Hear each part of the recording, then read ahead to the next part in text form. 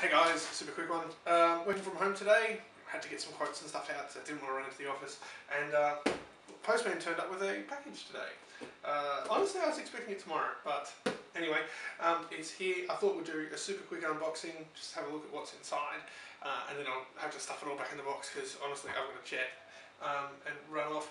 I will point out though, to begin with, it's packed really sturdily. It actually comes in the original box that Robotronics get it from Wrap Discount in.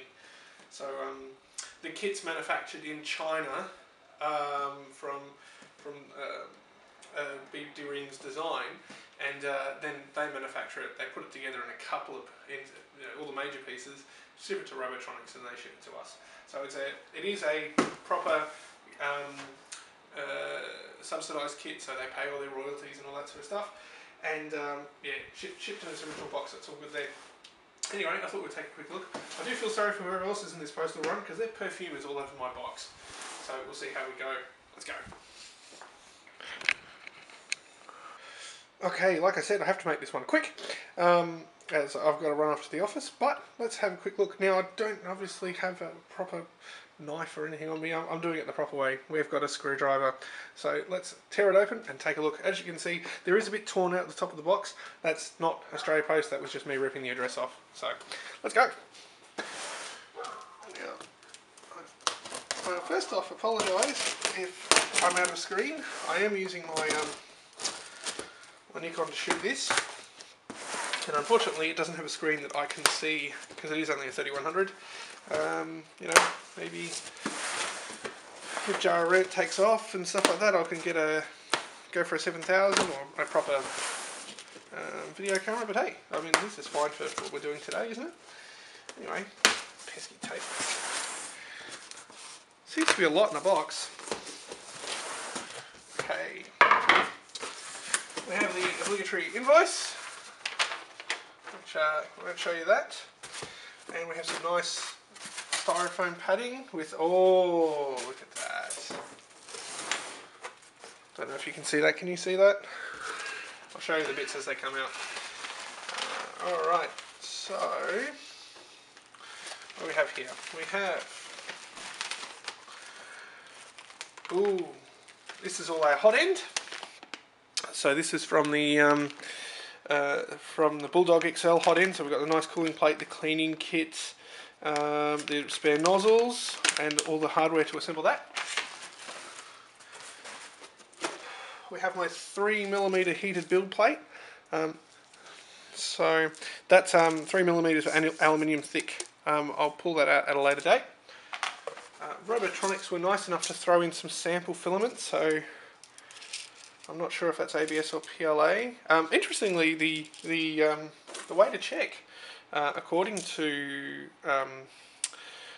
Diamond Age, is to set it on fire. So well, I suppose we can do that. If it smells like burning plastic, then it's ABS, and if it smells like food, it's PLA. Okay, so we have another little box of goodies in here. All Robotronics branded. I do like that. You can see straight off. So we've got a cooling fan, which is apparently is desensitive. Let me get out my wrist strap. Sarcasm plus plus. We've got, oh, an SD, whoops. Unboxing where I drop all the stuff. We've got an SD card reader that goes with the RUMBA controller. Some heat sinks for the motor drivers. A proper ceramic tuning screwdriver to obviously hold your tongue while you're holding your tongue.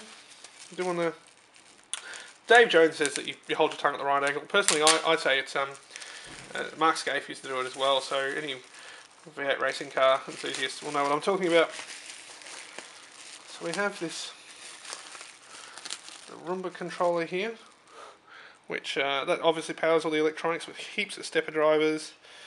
That looks fantastic, personally, and that's probably out of focus. Anyway. This has to be quick, unfortunately. And the dogs are going off. Yes, I have two little dogs. They do like telling me about the postman and the kids down the street and basically everything. So, excuse the noise. Right. Anyway, let's put that to the side for now. we have Hotend. So this is our Merlin Hotend. We've got the Grove mount for it. The actual Hotend itself is in here, so we can see the, if I move my finger, we can see the Hotend with the PTFE. There's the wiring for it. We've got a resistor in there and a heated cartridge. So we're not using a resistor, we are using a full-on cartridge. We've got some wiring for the kit, obviously, and all our T-slot nuts. Got some stuck bits. We get all the Allen keys and stuff required to assemble it. That's always handy. Can't complain about that. I thought I was going to do a trip to Bunnings this afternoon. I probably still will. I need to get stuff on acetone. Wow, look at that. Make sure this is in. I might pull back. Sorry about the jerkiness. Is that still? That's terrible. Learn how to video camera stuff, James. So we've got the actual part of the platform, which is nice and branded. It's actually nice and light. The extrusions feel fantastic.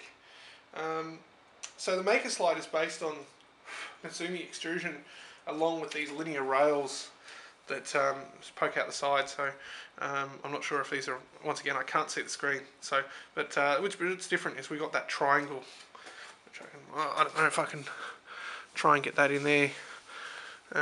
Excuse the focus noise.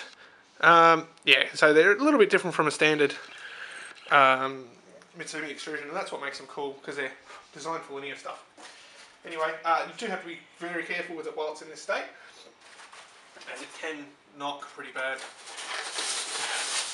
Alright, what else have we got? We have, the extruder. Now there's some pornography right there. We'll pull that one open in a second. Might have to turn the compressor on this, let some of this crap away. Okay, we have more polystyrene everywhere. What are these little things? Mechanical instops. Hang on, let's come back in so you can see what's going on. Make sure everything's... Alright.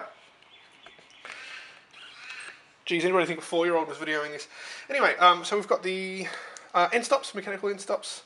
So these go on X, Y, and Z axis, so the unit knows where it is. I've got min and max units. So we won't hit even if I stuff my software calibration or another wiring kit. Hopefully I can get all this inside the extrusions. We have our Z-rods.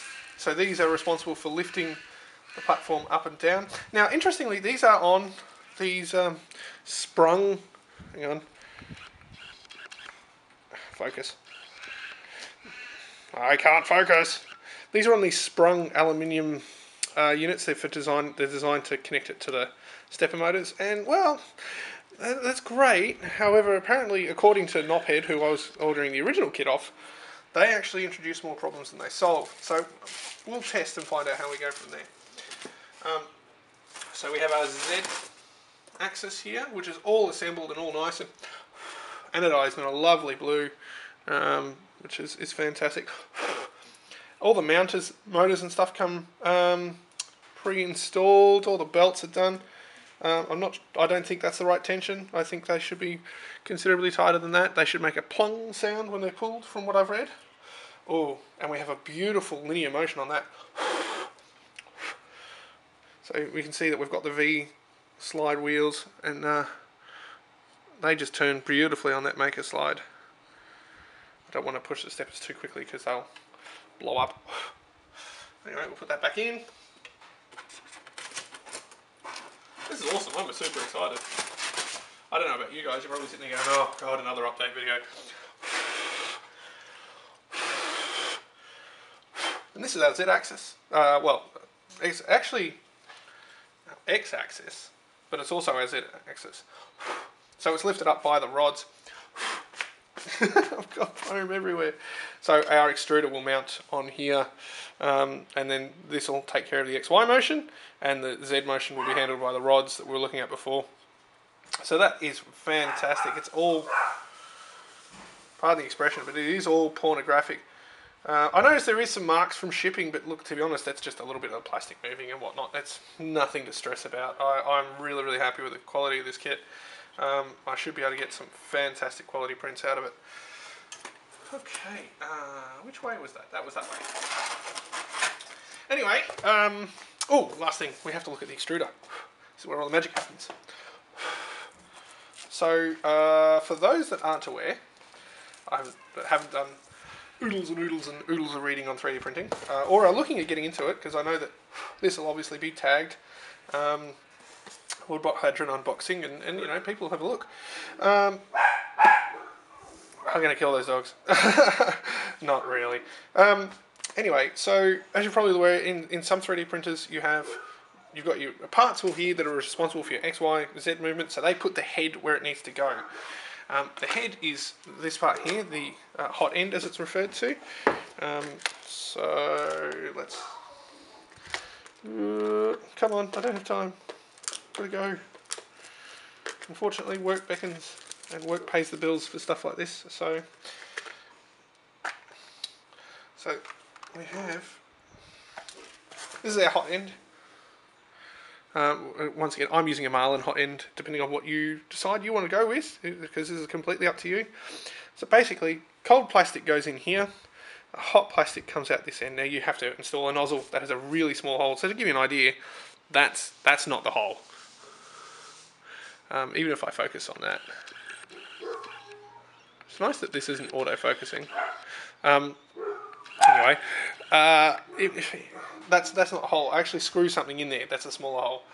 So plastic goes in there, comes out here, and then it moves, which is what all the mechanicals are for. Now, responsible for pushing the plastic in that hole is the extruder. So the extruder actually has a pretty important job. And I will go through some more of these components in a little bit more detail when I get time. So I'll quickly open this for you guys. Hang on. It's being a proper Bulldog. They stick holographic logos on it. So the Bulldog was is a machined extruder. A lot of the extruders in the rep wrap industry before stuff like this Bulldog and the Easy Extruder and that sort of jazz. You can't see what I'm doing. Were printed out of plastic. So they weren't fantastic, but it was the idea of the rep wrap movement. The idea was that the printer could print its own parts. So and it still is an objective of the rep wrap movement, I suppose. This thing will not come open. Is that it can print its own bits and go from there. The idea being really is that someone in Africa you could print parts for someone in Africa and they could build their own. So that is the Bulldog extruder, and that's, wow. I'll just look at that. Look at that. That's porn. Okay, let's pop that out. Oh, now in saying that, this is quite heavy. So this has to sit on that big blue L plate we were looking at before with all the bendy bits and whatnot. So that's why the mechanical platform needs to be so strong. It's got to move this about. So this is all machined aluminium, and it's brilliant quality. So the hot end slides in here, and then the cold plastic goes in this end. So there's a stepper motor with a reduction gearbox that turns and extrudes. So yes, I'm really chuffed for that. Actually, that's supposed to be a Bulldog XL. Was it an XL? Yeah, that's an XL. Oh, that must be the reduction motor. I'm blind. So yeah, all machined, all beautiful and fantastic. Oh, it's got quick release as well. So I want to change filament. I just press there. That moves across. Pull the filament out. Let go. The filament goes back in. So that's brilliant. Anyway, I've got to put this back together and shoot off to work because I actually have to, work. So have fun, guys. Thanks for watching. Friggin' foam.